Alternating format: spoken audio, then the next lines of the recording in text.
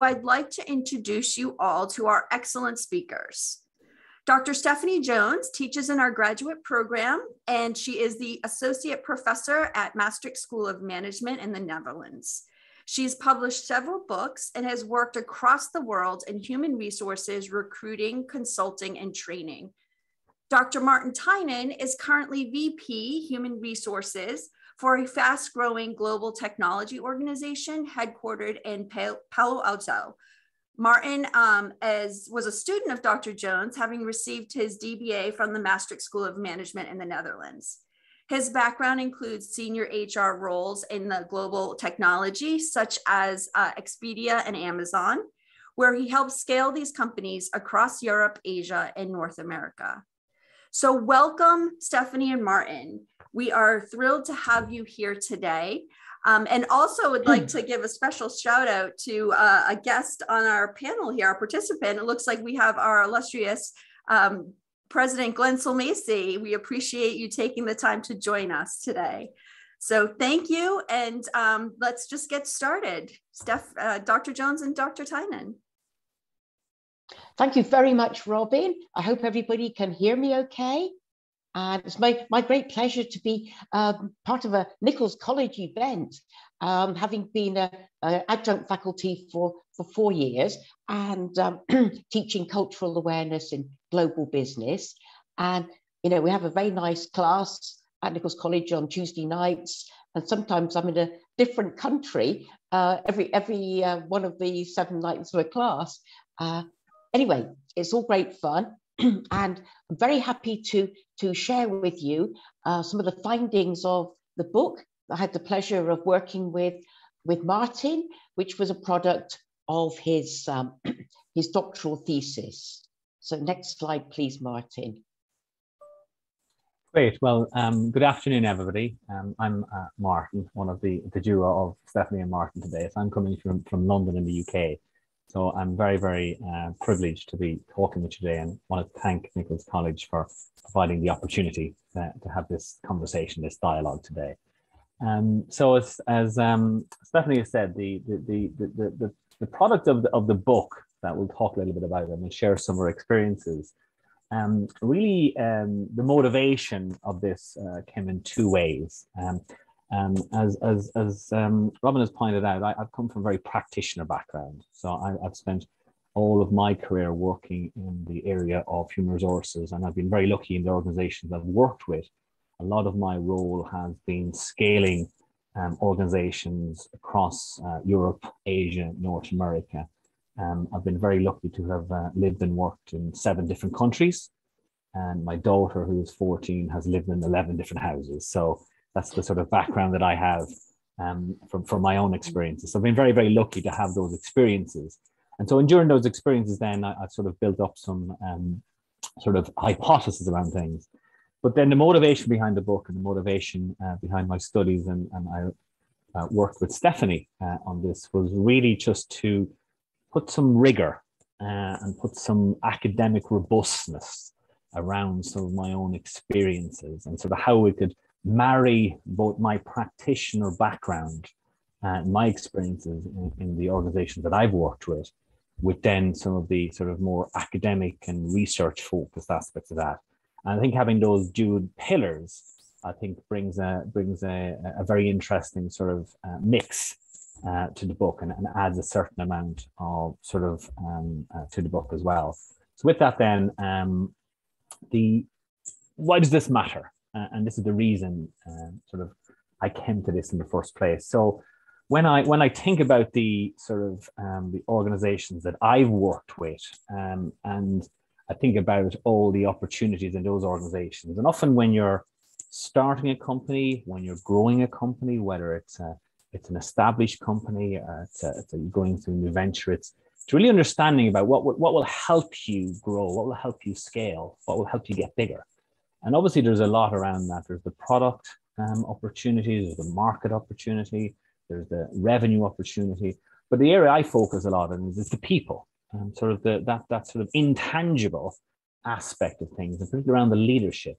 And sort of a lot of this is borne out by the fact that when investors, when they look to sort of place a valuation on a company, or look to put some of their own money into a company to help it to grow, they place around 30% of the decision and the weighting on that leadership quality, what exactly that is.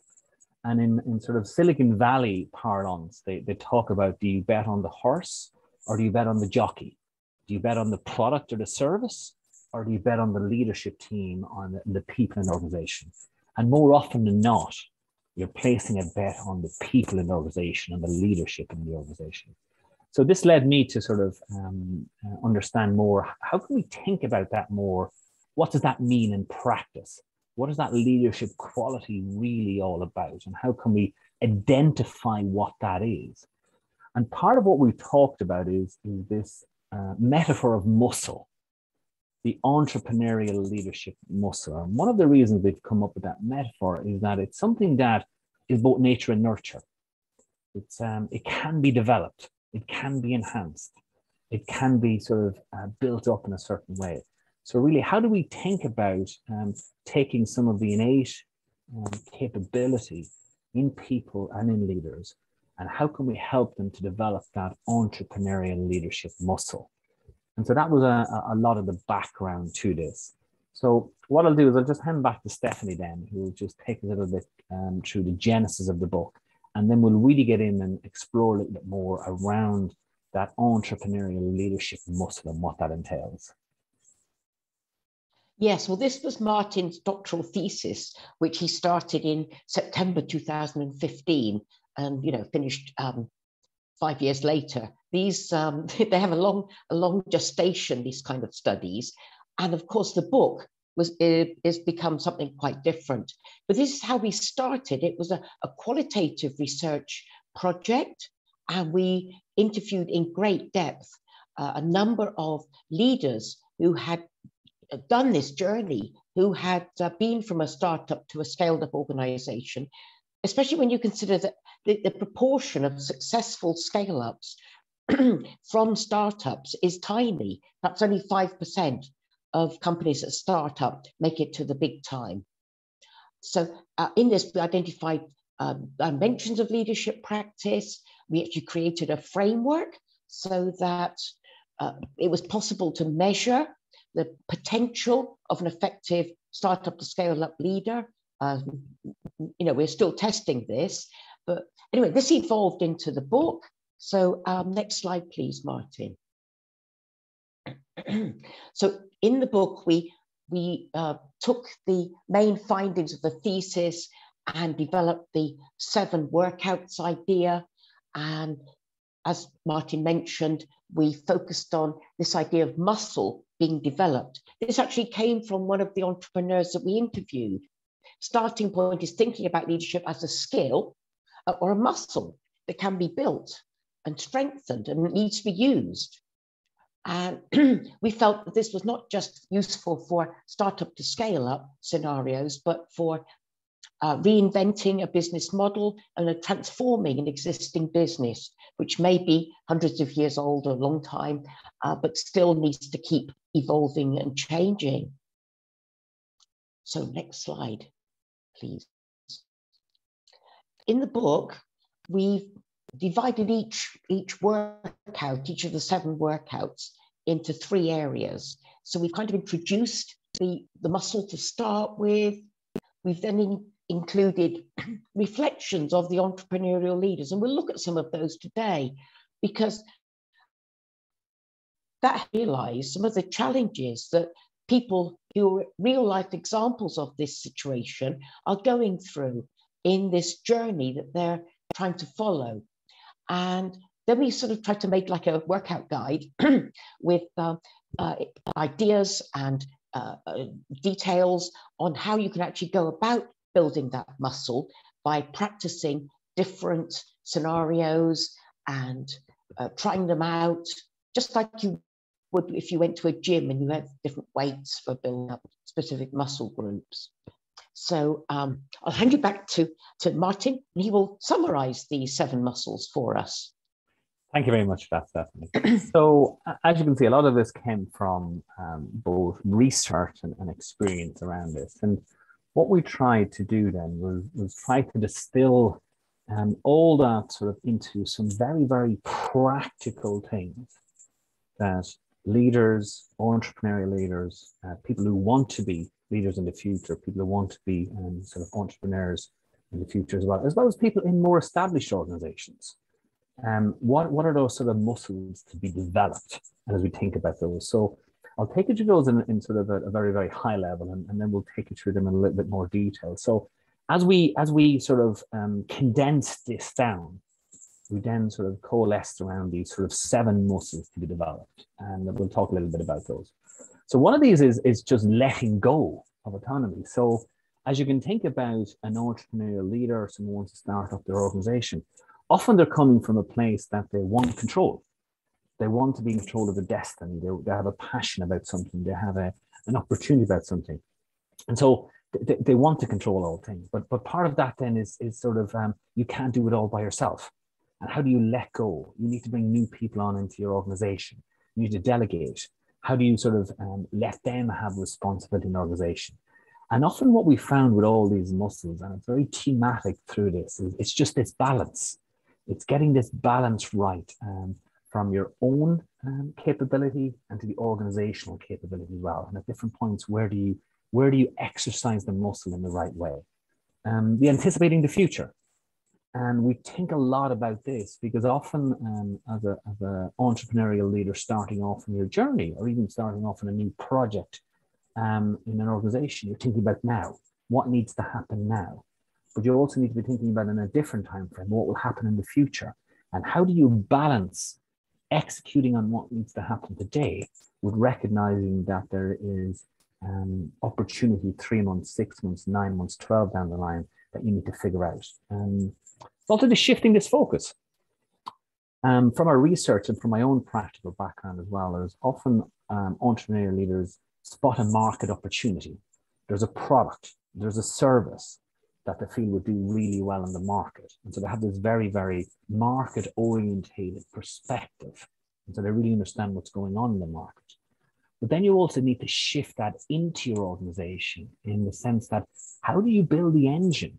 How do you build the operational excellence internally to match the market opportunity? How do you make sure that you get that balance right, that you're growing at the right scale, that as you acquire new customers, as you want to deliver to new customers, that you can actually perform that product or service to those customers? This role definition is a very interesting one, which we'll talk a little bit more about as well, is that often leadership teams then, as you start off on your journey of entrepreneurship, is it's all hands to the pump. Everybody's doing everything at the one time, right? And there's not a clarity about who's actually responsible for paying the bills, who's responsible for making sure that we're checking in with the customers. Just getting this role definition. Of course, risk. Any business has risk. And sort of as you start off in your organization, it's likely that you have a single failure, which is that your business just might not take off. It might not go anywhere. You might not even get the revenues to meet next month's bills. So thinking about that risk, but then as you grow and you get bigger as an organization, you introduce more opportunity into your organization, but you also introduce more risk into your organization. And how do you move then from having that single point of failure to having more systemic risk? Cultural change. This is a huge aspect of any organization. We'll talk about a lot more detail. It says, how do we move from sort of cultural fit to cultural additive? What does culture mean in our organization? How do we do things around here? How do we make decisions? How do we think about quality? How do we think about diversity and inclusion in the organization? How does our organization reflect the society and the environment in which we operate in? And then a major part then we found was this growth mindset. You're probably well aware of this, that there's a lot of learnings along the way. Everything won't succeed the first time. How do you understand that not succeeding and learning is part of that journey to organizational and sustainable growth? So again, as we've highlighted these 7 muscles, entrepreneurial leadership muscles, what we'll do now is take you in detail through those and give you a flavor of both practical examples, but also then the entrepreneurial voices that we've spoken to about these. Stephanie, I'll hand back to you. Okay, we started off with workout number 1, all about letting go of this need for autonomy and embracing the importance of working with a team. And many people who become entrepreneurs and start up businesses, they've left big corporates where they've been told what to do by other people, and they are desperate for doing their own thing. But that kind of honeymoon period of enjoying autonomy, it mustn't just go on, because then there's this appreciation of the need for help from others, of delegation, wider participation, and getting more people involved. And we found, and if we go on to our voices on the next slide, people on the A's of our voices, these are people who have really worked that letting go of autonomy muscle. And they realize that you need people. They're going to disagree to get a better outcome. And then you have that camaraderie, that friendship, mutual support. Whereas the B people we interviewed, they kind of knew that they needed to do it, but they found it very hard to let go. And people in the C bracket, they just still wanted to be dominant and controlling of their organizations, and they're going to hit a brick wall sooner rather than later. So in our muscle workouts, we thought what we need to focus on here is wanting to share, wanting to let go of this need for autonomy. Okay, feel like an owner, but sharing that ownership, building trust, and balance is this word that we've already mentioned a lot. And being a coach and spending time sharing and bringing on other people. So back to you, Martin. Thank you, Stephanie. Yeah, and a lot of the way in which we approached this was to think about how do we identify that muscle, first of all, and then we bring in that voice of the entrepreneurs about their own experiences, and then put in place these practical examples. So this one, anticipating the future from here and now to strategizing long term. And again, it's this balance, because often when you're starting off on your journey of building a company, founding a company, you're solving problems, you're reacting to problems, you're solving them on a constant basis. And then, but how then you moved into avoiding the problems? And really, this involves kind of thinking in two different time frames. Thinking about what moves the needle today, but also what will move the needle tomorrow. And so instead of just reacting to the problems in this whack-a-mole concept, it's actually you're more proactive about avoiding the problems in the first place, right? And just getting that balance right in your organization. And again, it's this balance, because it all comes down to this just being, as Stephanie talked, we broke down the entrepreneurial voices that we talked to into the sort of A, B, and C's, and those who really thought about the muscle, those who not really thought about it, and those who just hadn't got there yet, but recognize they have to get there. And again, a lot of them is just thinking ahead. So how do you sort of stay grounded in what you need to do today to move your business forward and move your organization, the company forward, but recognizing then there's a journey you need to go on, and what does that look like in the future? And the way then to look at those then is begin to think about, well, what's the capability in the organization? What does the current leadership team look like? And what does that future leadership look like? Are we aligned as an organization? Are our problems being caused because we're not aligned? How do we avoid those problems? What's the organizational language we use around problem solving? And often what you find in organizations, particularly when they're starting out, is we celebrate the hero. We celebrate the person who solves the problem. But what we need to do is move and celebrate the person who avoided the problem happening in the first place, the unsung hero in the first place. And so again, it's getting that balance right in the organization. And what's the language we use around problem solving? And how do we sort of avoid problems around that? Stephanie, I'll hand back to you. Okay, thanks, Martin. Yeah, our workout 3 is kind of moving ahead from just trying to generate customers and looking externally to actually building these internal capabilities in the organization.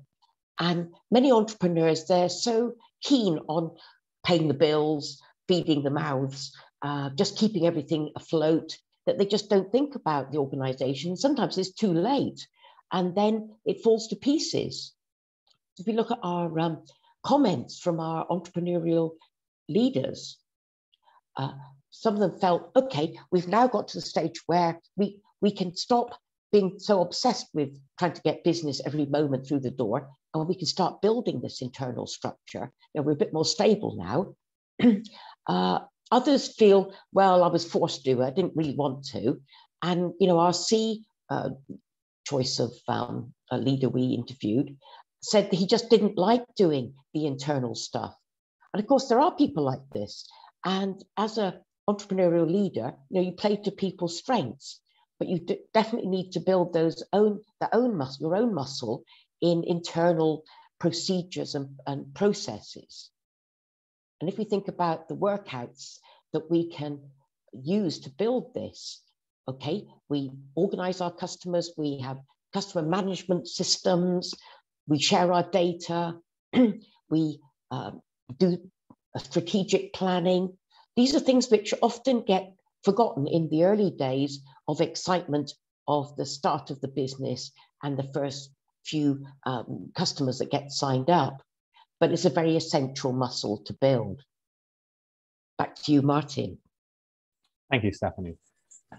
And again, as we think about the muscle to be developed, this is the fourth muscle of the 7 that we've identified. It's this role clarity. So what role do people play in the organization? And how do we define their roles better? And so often what you see at the start of an organizational journey is everybody jumps in and does everything. The person who checks in with the customer is also the person who makes the coffee, who's the person who pays the electricity bill, right? And people are just doing everything they can to get by. And then as the organization grows and scales, then it becomes a little bit more complex. And how do you define who's accountable more? What if that person who checks in with the customer is on vacation? Who's checking in with the customer? How do we make sure then that we create accountability in the organization and have a bit more clarity about who owns a particular decision, who owns a particular process? And often what you find as well as you're going through this journey with an organization is that people tend to do the job they like to do rather than the job that the organization needs them to do. And if everybody just keeps doing what they like to do, there's definitely aspects of the organization and the company, the journey, that are going to be less important and will be ignored.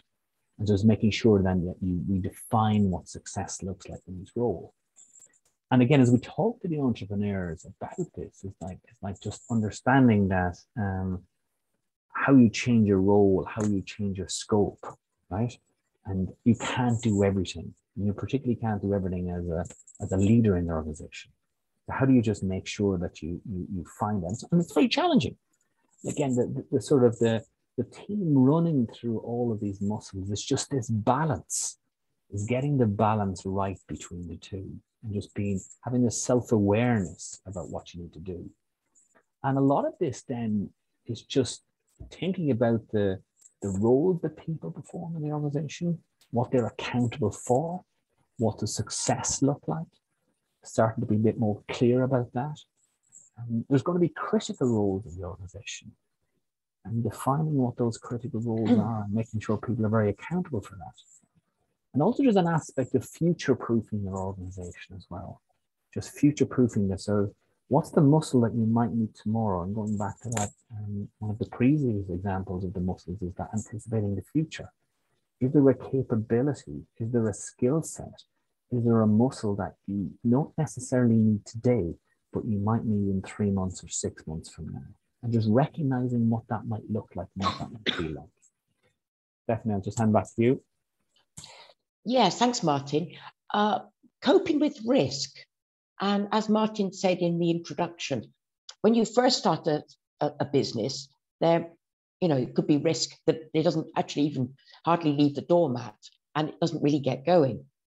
But of course, as the business grows, it takes on different forms of risk. And the entrepreneur needs to be able to, excuse me, cope with this evolving manner of judging and appraising risk. And if we look at the quotations from some of the people we interviewed, there are still a lot of people with startup businesses who just go ahead with whatever happens. And if a customer asks for something, they don't think, oh, have we got the capability of doing it? They just say yes to everything and worry about it later with some kind of belief that everything will work out in the end. People who come, entrepreneurial leaders who become a bit more savvy, start compartmentalizing the risk. Okay, perhaps we'll have 80-20 risky and safe projects. Maybe we'll have eventually evolved to 80% safe projects and only 20 risky ones.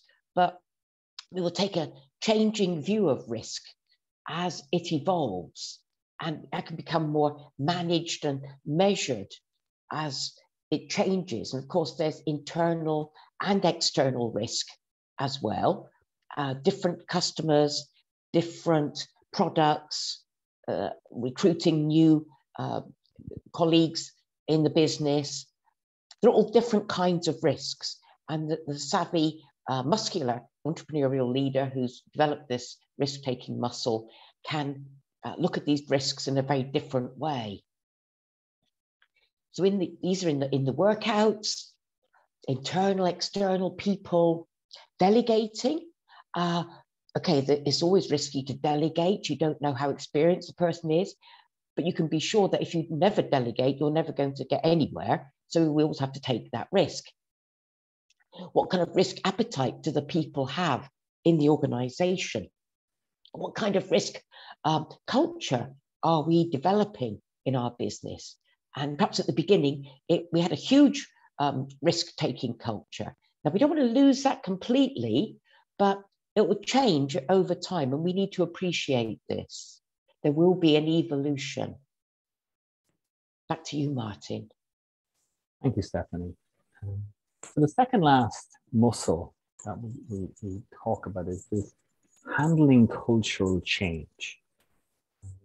And what do we mean by culture? I think culture is just how we do things around here, how we make decisions, how we hire people, how we reward people, how we think about the quality of work we do. Just what does that look like and feel like in an organization?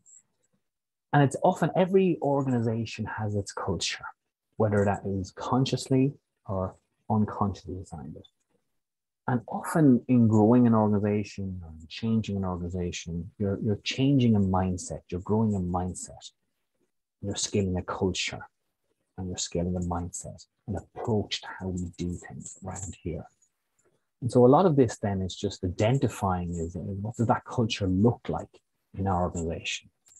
But also to grow and develop, it's not getting caught in that culture fit trap. Is that it's been culture additive. It's not that someone fit to our culture, it's that someone brings something to our culture that will help us grow and develop. And there's a huge component of diversity and equity, inclusivity in thinking about that. I'm having this conversation. I'm a privileged white male.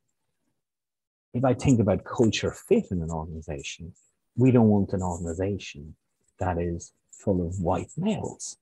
What we want is an organization that reflects the diversity of the society, the diversity of the customers, the diversity of the environment in which we're operating in.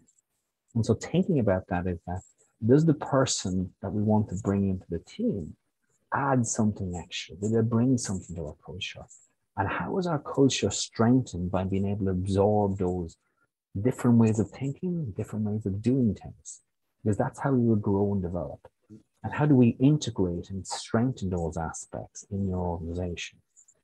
And so again, as we talk to the entrepreneurial leaders we have, is that, similar thing about that, we're very focused on the culture and very structured in how they think about it, very market oriented. Some reckon they didn't have a culture, but of course they do, because a culture is how we do things around here. and stuff gets done around here. So how does that work? Again, it's recognizing that, and it's how do we think about the decision-making culture in the organization? Is one person responsible for a decision, or is it a number of people? How do we think about our hiring practices? How do we think about our organization reflecting the diversity, equity, inclusivity that we want in the world around us? How do we think about the language we use in the organization? What does that look like, and what does that feel like? And what's that offboarding process, as an example, look like? And again, we always talk about the balance, because it's this balance. One of the acid tests of culture, and forgive my language in advance, but it's a quote from one of the entrepreneurs, is that what do you do with the brilliant asshole in your organization? That person who is fundamentally critical, they're brilliant at what they do, but the manner in which they do it is not conducive to creating a positive, engaging, inclusive environment. And where do you make that trade-off between the two and getting the balance? And just constantly being aware of and spending time thinking about, how do we want to do things around here? And how do we hire people who will add to our culture, who will bring diversity to our culture, who will bring a way of thinking to our culture that will help us grow and develop as an organization. And it's not just about what people do, it's the way in which they do it, which will strengthen and grow and develop organizations. And trying to get that balance right as a company to grow. I'm going to hand back to Stephanie now for the final muscle. Okay, thanks, Martin. The final muscle, we like this one as the last one because it's kind of ongoing. And this is building a growth mindset. Being open to feedback, being receptive, yet not getting too upset by when things don't go right and you know they're not going right. Be able to accept criticism, feedback, but in a constructive way, and thinking about the long term and your own personal growth and that of everybody in the organization. And, you know, I'm teaching my class at Nichols College tonight, and it's very, very nice having this classroom full of people with a growth mindset. Oh, I want to learn about culture. I want to learn about the world. I want to learn about global business. I can grow and I can be a more growth-oriented person if I've got these new skills. And we found this was very, you know, very important for our entrepreneurial leaders because they all want to give people, sometimes quite young and quite inexperienced, great opportunities. And in many startups, especially because they're just a gang of people, they don't have a big budget for hiring expensive people, but we'll get onto that. But they might give opportunities to young people beyond what they might get in a more established organization. And you know, these people are kind of sinking or swimming. Not only are they swimming, they're kind of winning the swimming race. But people with growth mindset can manage this continuous evolution of the organization. If they're putting up barriers to growth, like, what kind of people are we going to recruit? Maybe we can do it all by ourselves. Then it's going to be stressful. It won't lead to growth. So in a way, this is a very appropriate final muscle to keep working on, because that growth mindset must keep being developed, and it will be keeping to look out for what's happening and changing in the environment around us, how the customers are changing, how the employees are changing, needs and technology, everything. And that growth mindset must be there, however hard it may seem at the time. So anyway, we're going to discuss some examples and how we can bring all this to life in the practical current world. Thanks, Stephanie. So just we'll just spend a couple of minutes then just sort of bringing this into the real world and some sort of real life examples of this. So, and again, there are multiple examples across multiple countries in which we can go over. I just picked out a few here that I'm personally aware of. So letting go of autonomy.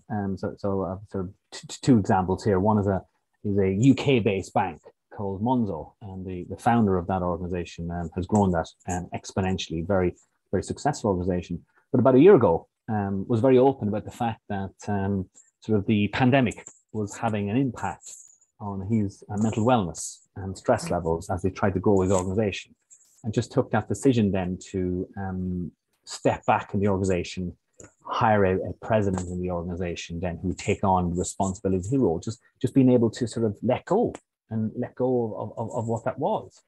And again, Property Guru is a Singapore-based property company, two founders. And over the last 2 years, they have been very, very thoughtful about the fact that actually they don't have the skill set to take the organization to the next level, being very aware of that. And they've been very thoughtful with their own board about hiring in a new CEO.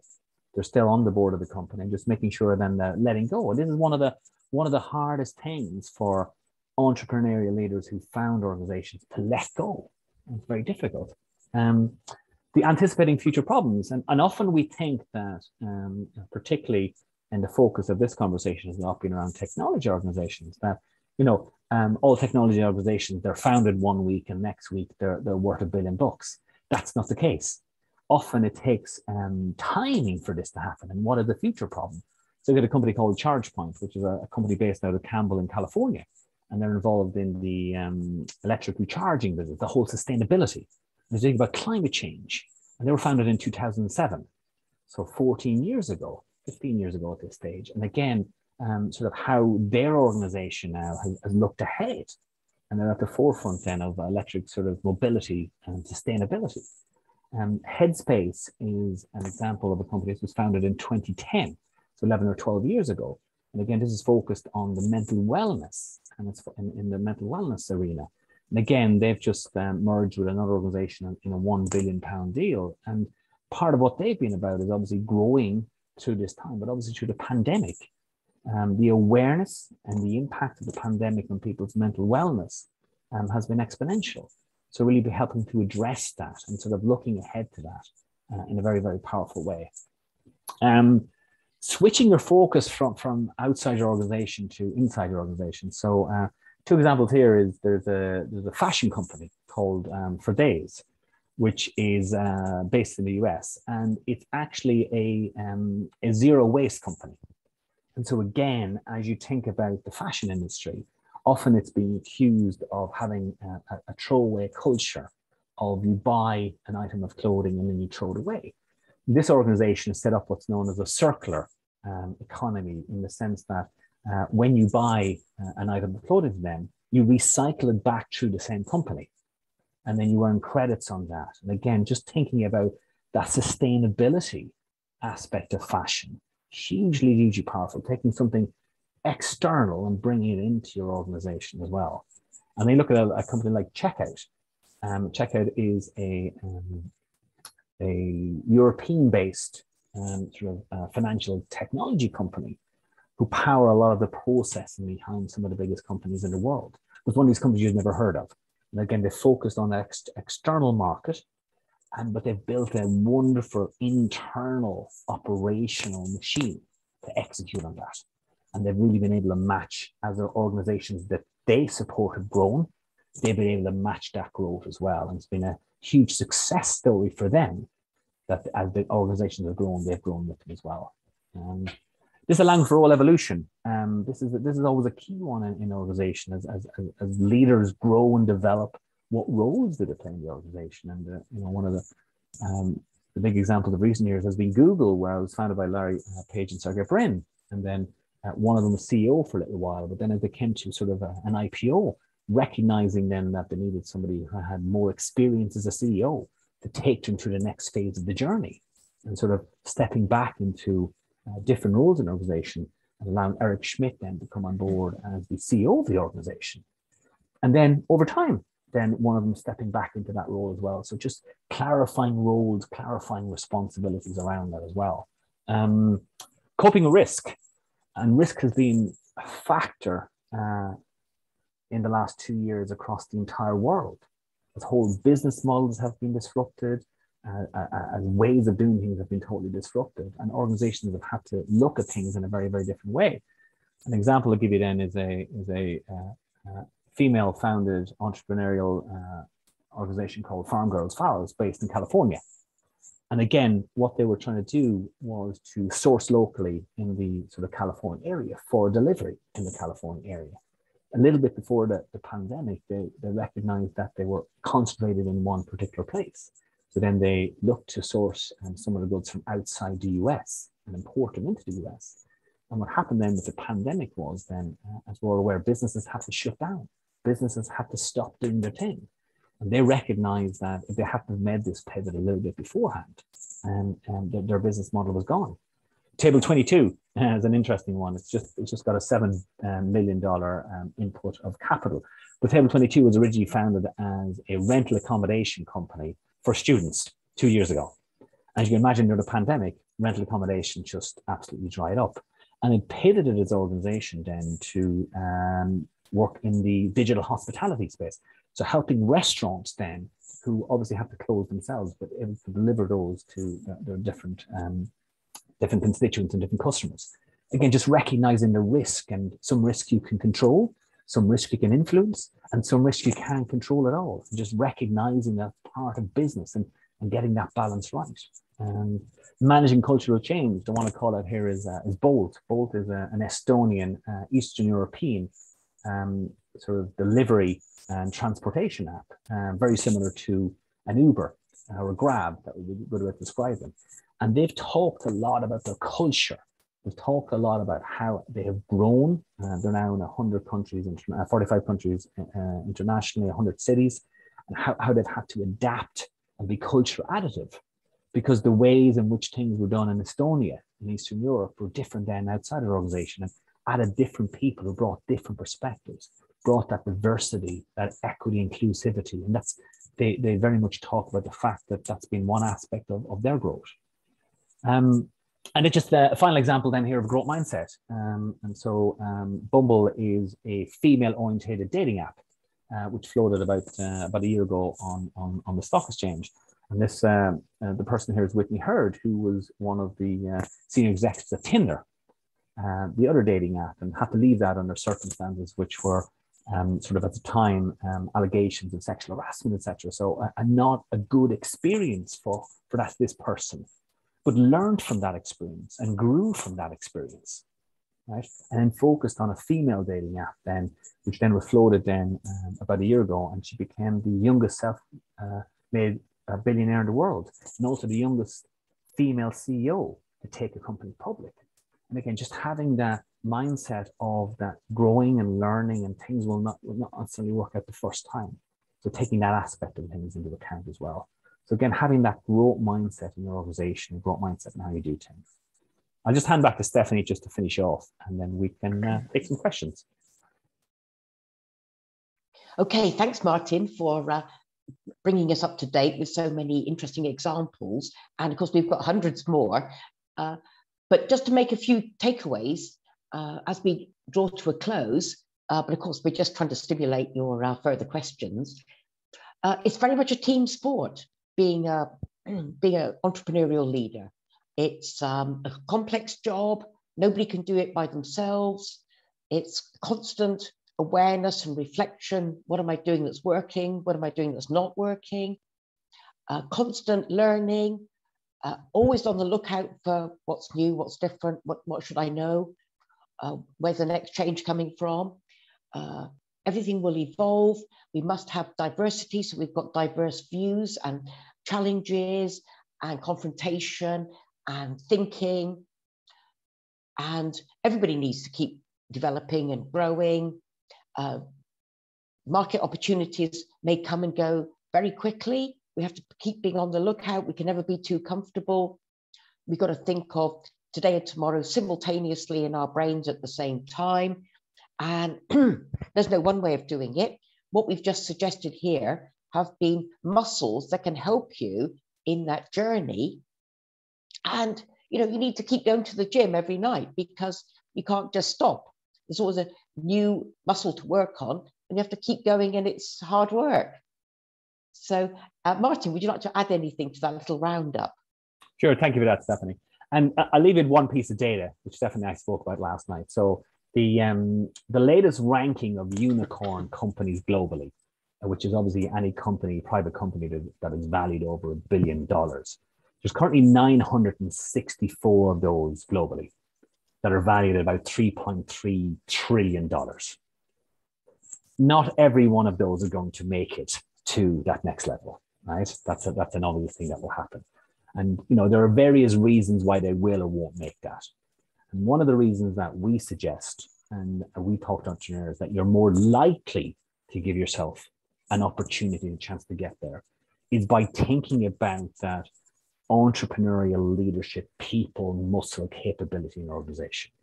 Reflecting on where's the balance in your organization, where's the balance in terms of your capability, where's the balance in terms of your diversity, where's in balance in terms of how you want to move forward as an organization.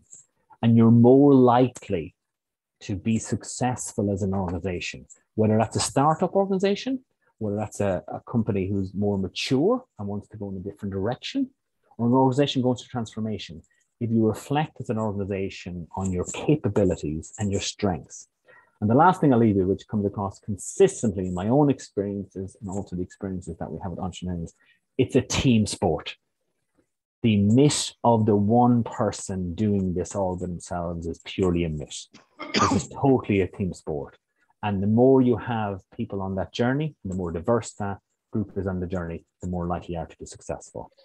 So thank you very much for your time. Appreciate that. I'll hand back to Robin. I think we'll take a few questions and I'll stop sharing from here. Wow. So thank you so much, Dr. Jones and Dr. Tynan.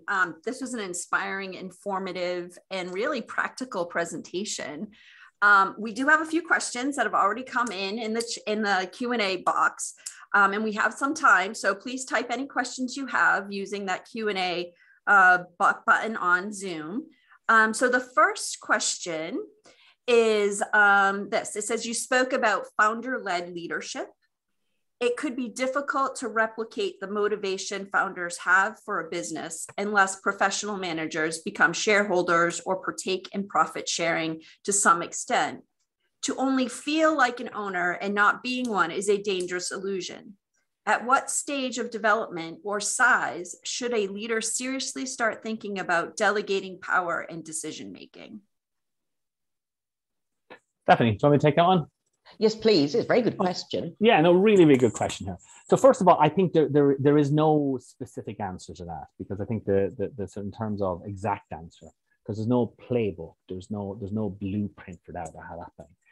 But how I'll answer that is, and I think there's some mega trends happening globally, which I think have been accelerated by the pandemic.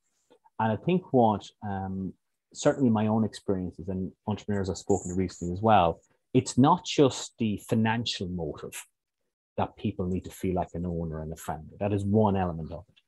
But more and more, what we are seeing is people are looking for purpose. They're looking for an organization that they can connect with. They look for an organization that can share their values as well. So I think it's about bringing people into your organization that will connect with your organization, that will connect with the purpose of the organization and the mission of the organization. And what we're seeing more and more of, and certainly in my own limited experience, is organizations having to be more thoughtful about their impact in the world, about their impact around diversity and inclusion, their impact around sort of sustainability, their impact around climate change. And so what we're finding more and more is companies that are providing people with a purpose, providing people with a mission, are more likely to attract what is more and more scarce talent in the organization.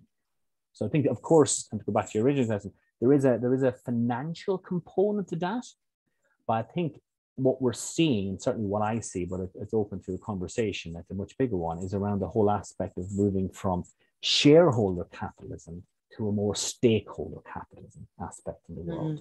And so there's certainly sort of some interesting trends around that. And as you look at the Great Resignation, which actually, if you really peel it apart, is a little bit of a myth.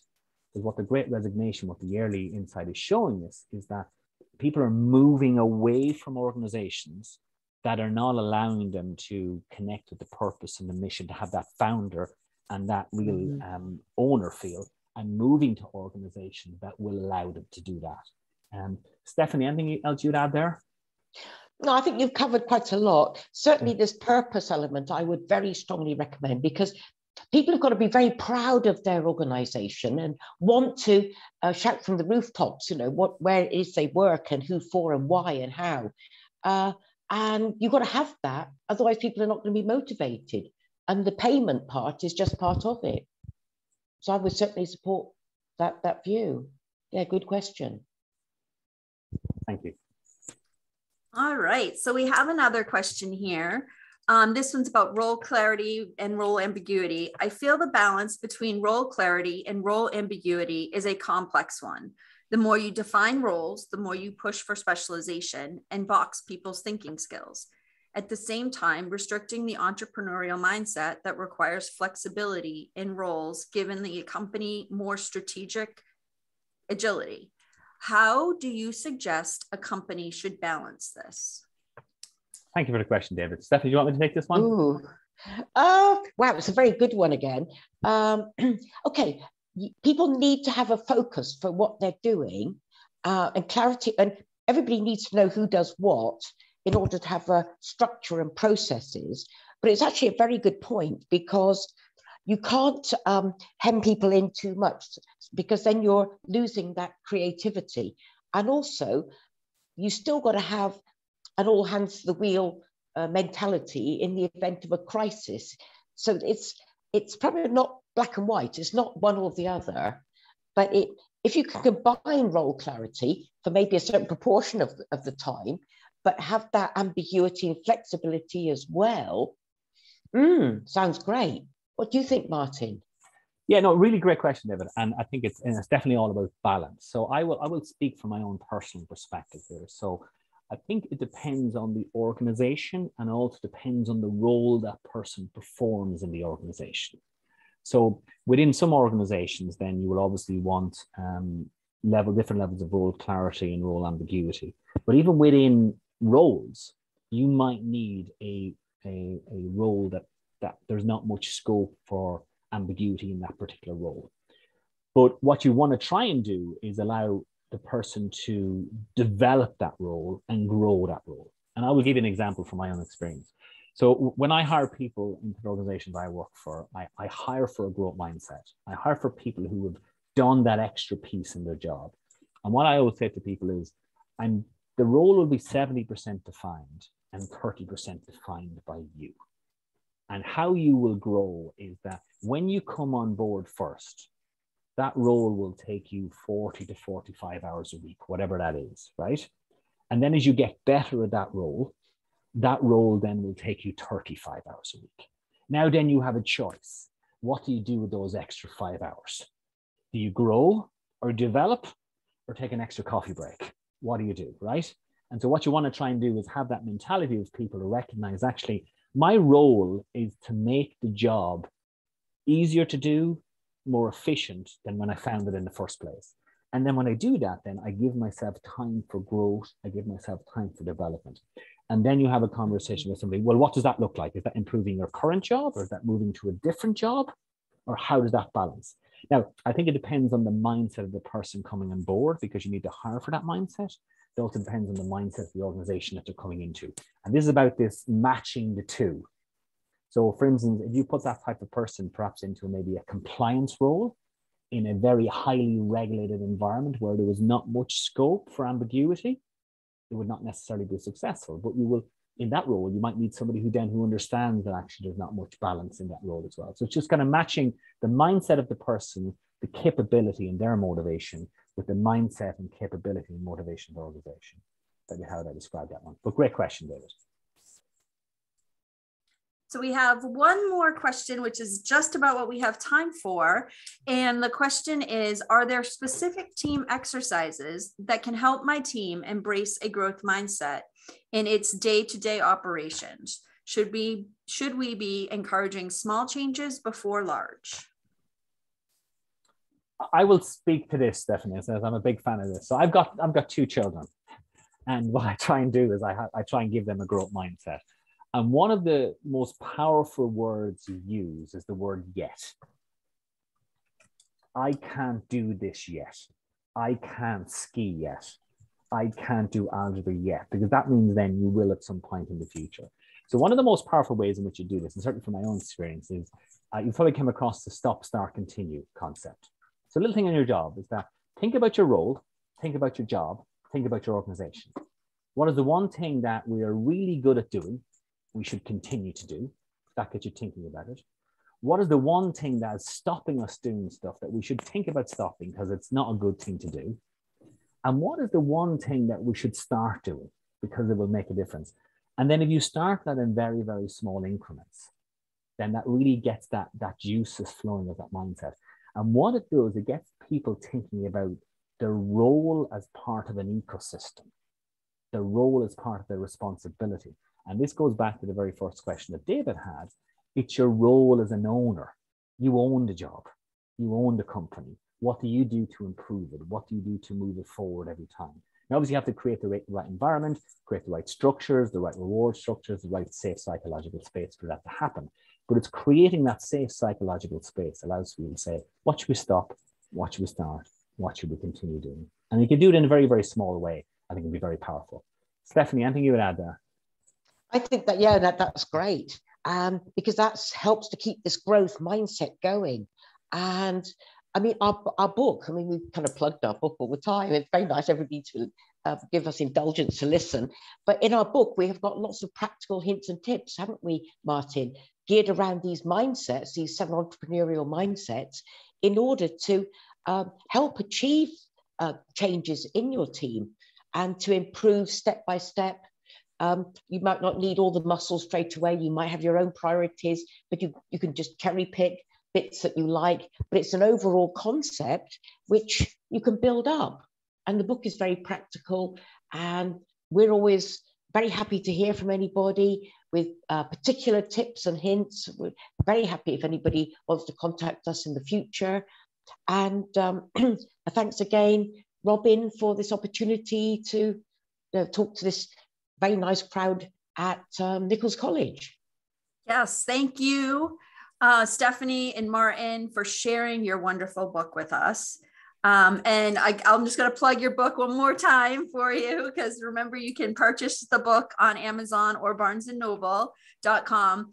And I'll just share personally, I really felt that this was a really fabulous presentation to start off my professional development for 2022 with. As a leader who, is in a more traditional organization, but wants to have an entrepreneurial spirit, I picked up lots of great information and can't wait to start working out some of the skills here. We'll be following up with all the participants in the next day or so with a post-event evaluation and a link to the recording so that you can share it with others that you feel would be interested in this topic. And we hope you enjoyed today's presentation and will join us for an upcoming masterclass webinar here at the Graduate School of Nichols College. Thanks and have a great day. Thank you. Good day. Thank you.